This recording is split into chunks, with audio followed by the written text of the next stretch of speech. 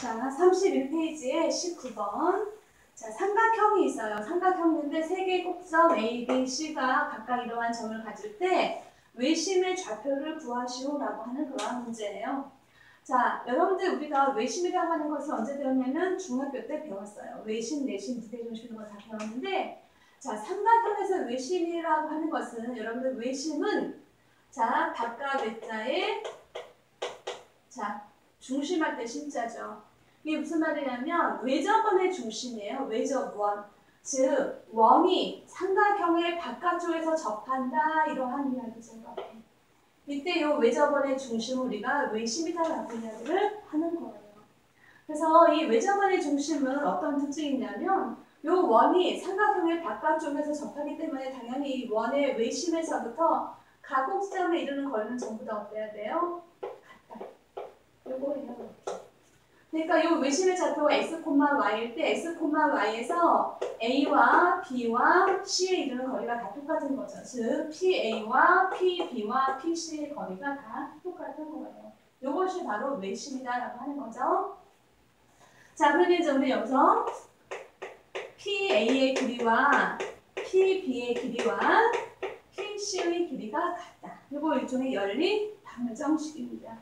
그럼 여기서도 마찬가지로 PA, PB, PC를 가지고 우리가 여기서 X와 Y의 값을 구하려면 또 루트가 있으니까 불편하잖아요. 그쵸? 그래서 루트를 없애기 위해서 PA, PB, PC가 같다라고 하는 이야기는 이 길이가 전부 다 양의 값이니까 이거 제곱하면 전부 값이 어때야 돼요? 같아야 되겠죠. 이렇게.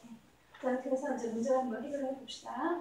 자, 그러면 PA라고 하는 것은 P부터 A까지의 거리예요. 그러면 P의 좌표가 x, y니까 x끼리 빼면 x 플러스 3의 제곱 y 마이너스 5의 제곱은 그 다음에 P, B의 길이의 제곱은 x 마이너스 4의 제곱 그 다음에 y 마이너스 4의 제곱 그 다음에 PC의 제곱은 x에서 0을 빼니까 x의 제곱 그 다음에 y 마이너스 6의 제곱 이게 되는 거예요.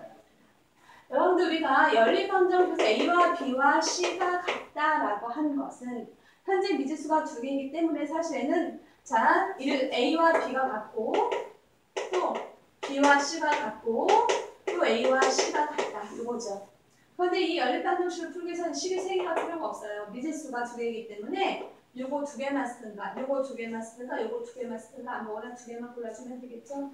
자, 그럼 가능하면서 간단한 거 요거 1번씩, 2번씩, 3번씩이면 1번씩과 3번씩이 같다라고 하는 거에서 하나 또 2번씩과 3번씩이 같다라고 하는 거에서 하나 이렇게 해서 우리가 x와 y 값을 구해주면 될 거예요. 자, 그러면 먼저 자 1번씩과 3번씩 이 두 개가 똑같은 거예요. 자, 그럼 이제 얘는 전개하면 뭐가 될까? x제곱 플러스 6x 플러스 9 더하기 y제곱 마이너스 15, 10y 플러스 25는 x제곱 플러스 y제곱 3번의 10 전개하면 12y 플러스 36이에요. 이렇게 하면 이제 우리가 감사한 일이 생기죠. x제곱, y제곱, x제곱, y제곱 전부 소거가 돼요. 그래서 얘는 xy에 관한 1차 연립방정식이 되는 거죠. 자, 그러면 여기서 좌변에 6x가 있고 그 다음에 여기 마이너스 12x가 이항을 하게 되면 뭐가 될까? 6x와 마이너스 12 이항시키면 플러스 10이니까 플러스 2y가 될 것이고 자, 그 다음에 이제 숫자 계산해 봅시다. 9하고 25를 더하면 34 좌변으로 이항을 시키면 마이너스 34니까 2가 되겠죠. 이거 나중에 2로 약분해도 되는데 1번, 2번씩과 3번씩에서 어떻게 나올지 모르니까 일단 약분하지만 그냥 둘게요. 자, 이번에 2번씩하고 3번씩이 또 똑같대요. 자, 그럼 이제 얘는 전개하면 x제곱 마이너스 8x 플러스 16이죠. 이렇게.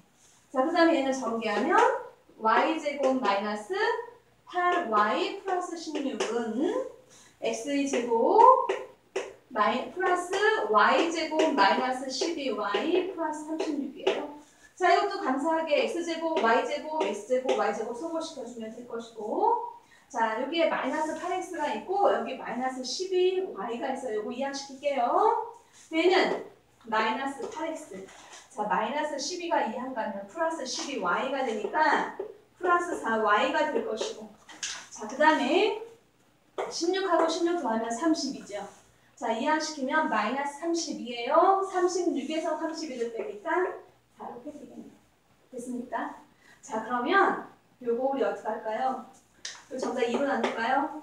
자, 요거 1번, 요거 두 번째 식으로 2로 나눌게요. 2로 나누면 마이너스 4x 플러스 2y는 이렇게. 됐습니까? 자, 그럼 이제 요거 두 개를 연립을 하려면 이 식에서 이 식을 빼주면 되겠네요. 자, 그럼 이제 요 식에서 이 식을 빼면 6x에서 마이너스 4x를 빼면 10x. 이거 씁시다. 자, 10x가 될 것이고 2y 소거되고 2에서 2 빼니까 오 0이 나왔네. 자, 따라서 x의 값은 얼마? 0이에요. 자, x가 0이면 x 대신에 이제 0 대입해보면 y는 얼마? 그렇지, 1이다 라는 것을 알 수가 있고, 자, 여기서 원하는 것은 x 플러스 y의 값이었거든요. 자, 따라서 0과 1을 합하니까 우리가 원하는 답은 1 해서 답은 몇 번? 4번이 되겠습니다.